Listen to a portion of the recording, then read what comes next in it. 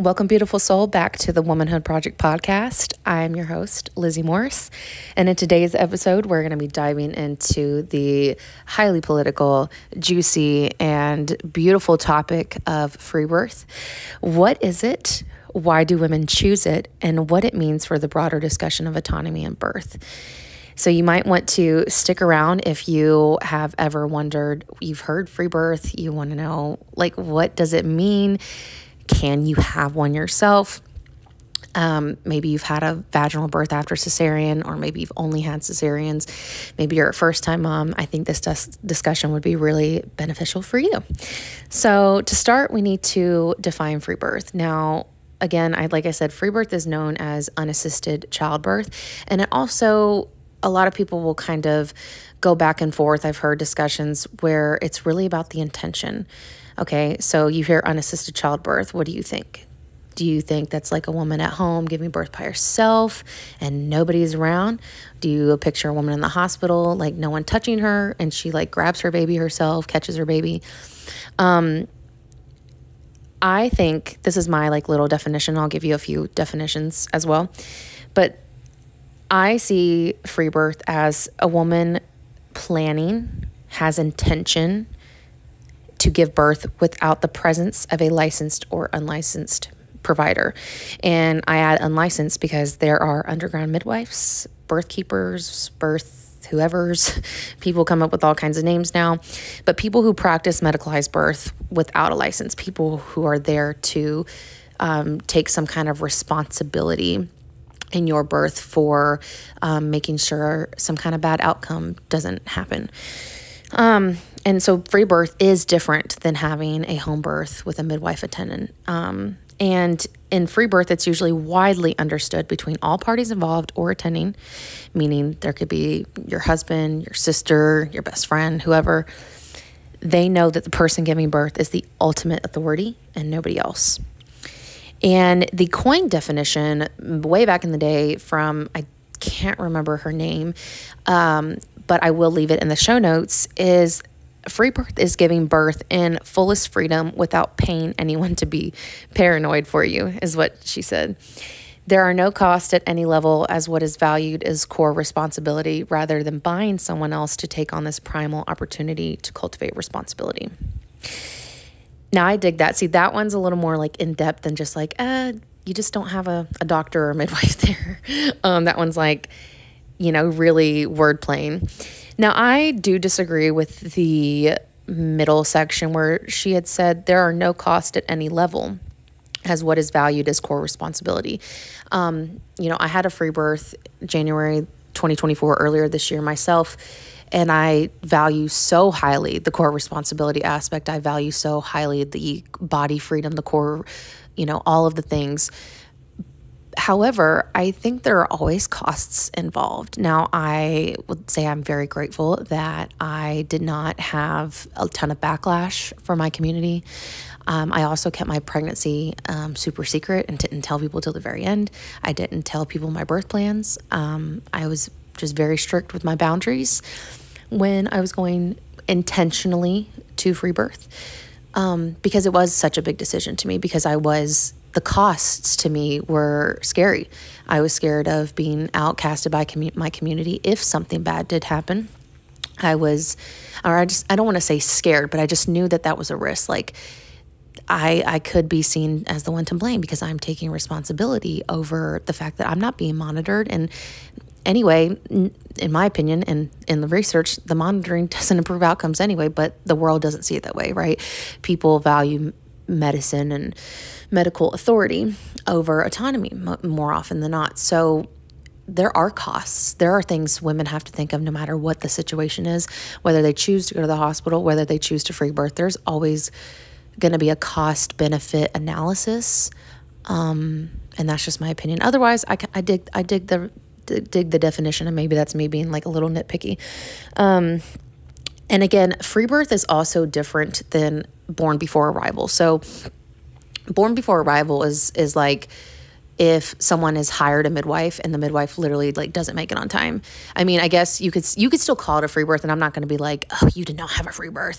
But when we're really talking seriously about this topic and why women are choosing it, we need to understand that someone giving birth in the car on the way to the hospital because they plan to birth at the hospital, or someone giving birth before the midwife or before they made it to the birth center, their intention was not to do that. And you do see from the statistics and things I've seen that you see worse or just lesser great outcomes in those. They're still not terrible. Birth still works very miraculously awesome when you don't plan that. But a lot of times people there's a different outcomes because of their planning and their risk level and whatever they have decided to do in their pregnancy. I'm not sure if that's, making much sense, but we could talk more about that later. So born before arrival is intentionally different than free birth.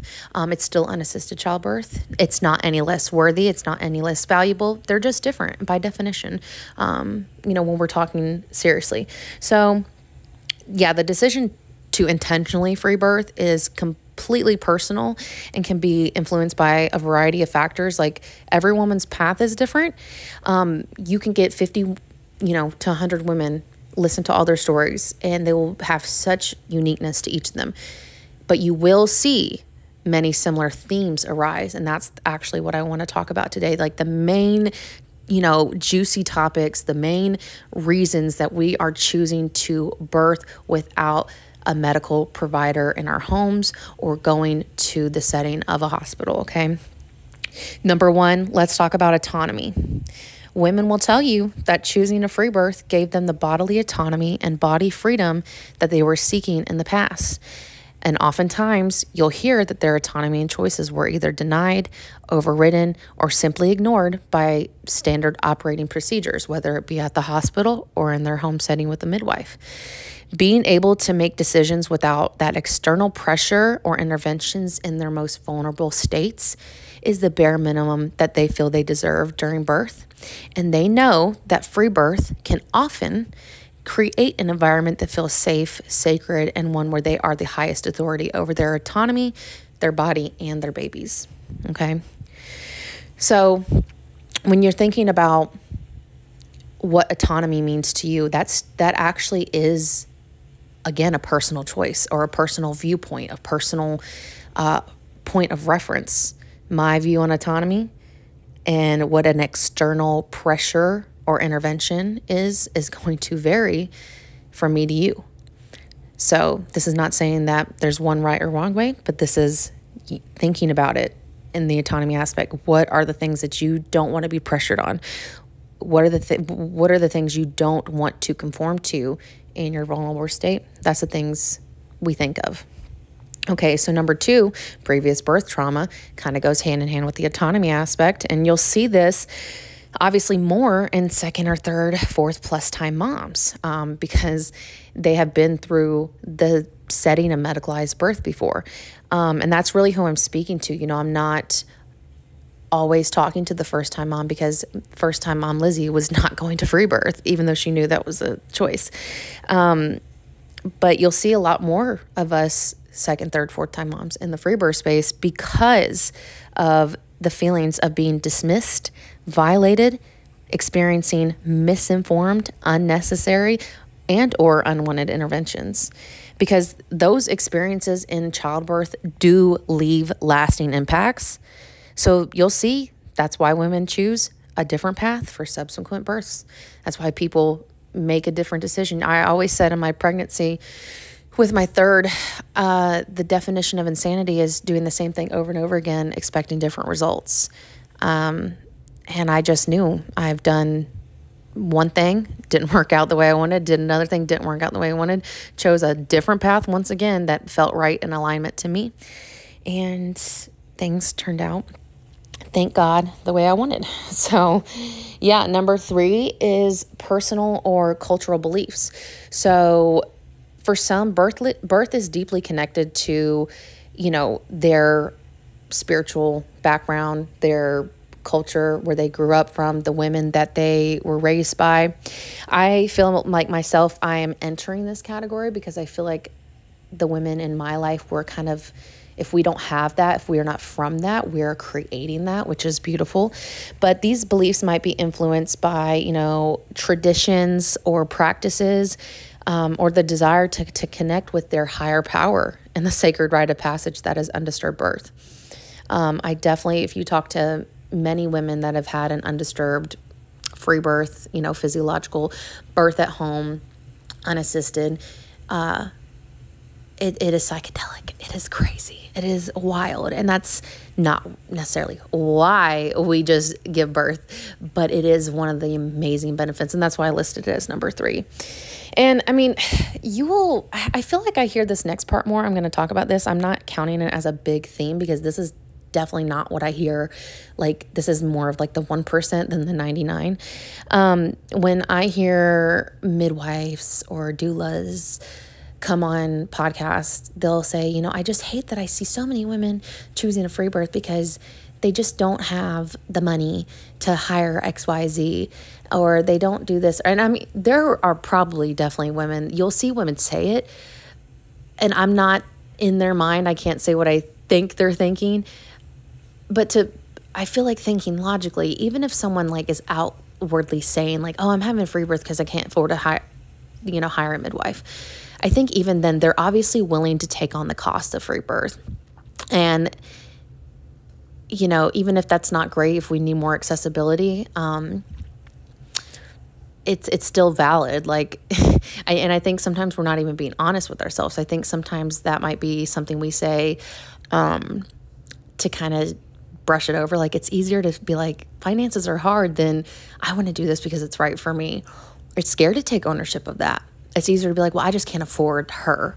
And so whose fault is it? Is it, you know, like whose responsibility is it that you made that choice? Is it the lack of accessibility, or, you know, anyway. So, but yeah, so you'll see people saying that they free birth out of the lack of options for providers or not having enough funds. And I mean, again, valid. I just think for some people, just some, you know, because I definitely could see myself kind of using that as a way to brush over my actual intentions. But I feel like even if these are the driving factors, you'll see women come back after they have their free birth.